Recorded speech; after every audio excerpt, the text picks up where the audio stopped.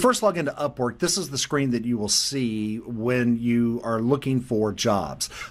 We can go ahead and start searching for jobs by typing in a word. For this purpose, I'm going to go ahead and type in the word WordPress and then hit enter so that it will pull up this screen. You've probably seen this screen before. So I want to walk through a couple of points about how to get the RSS feed out of here in a way that's meaningful to you. So you'll see first that there's 17,000 jobs for WordPress, but we want to filter this down. So let's go ahead and start with a category.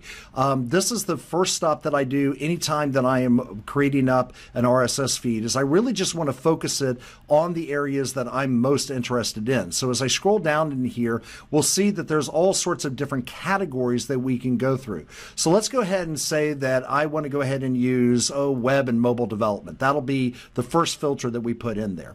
The second filter that I always recommend using is experience level. I generally pick intermediate and expert because these are clients that are looking for someone beyond entry level.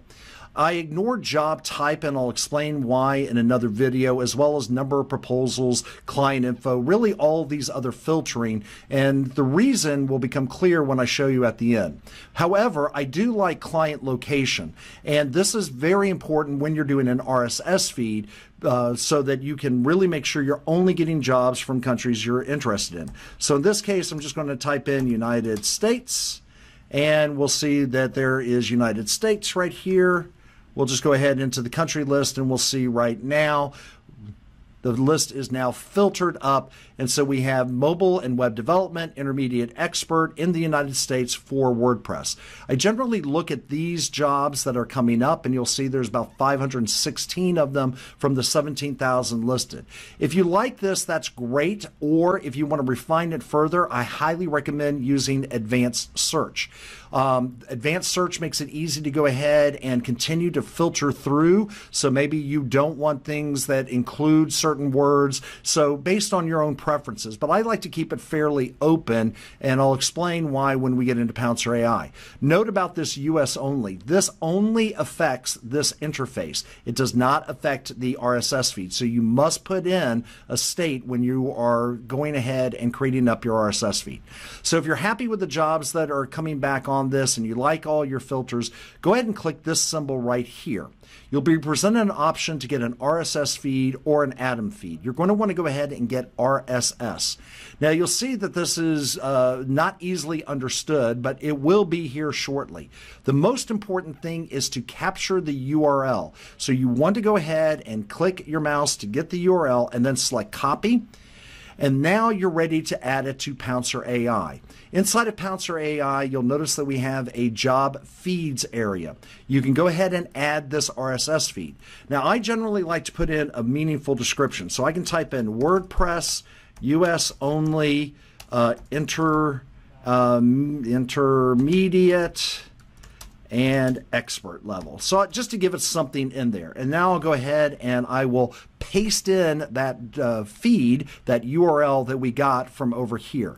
So I've got the title in there, I've got the URL feed. Now I'll go ahead and click add.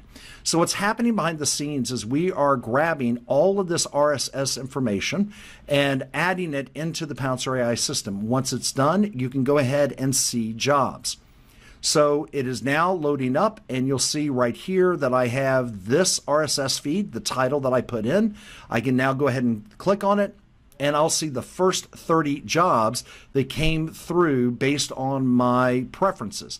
I can then use the job finder tool to do things like saving it for later, ignoring it, viewing details on Upwork, showing more, or of course generating a proposal, which is the heart of the system. So that's the easy way of getting your RSS feeds into PouncerAI.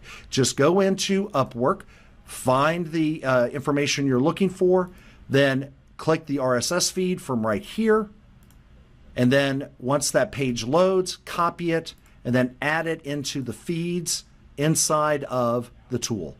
And once done, you can go into the jobs and now go ahead and start interacting with that data by just clicking on the name of the RSS feed and then being able to view everything about it using our interface. Hope this helps.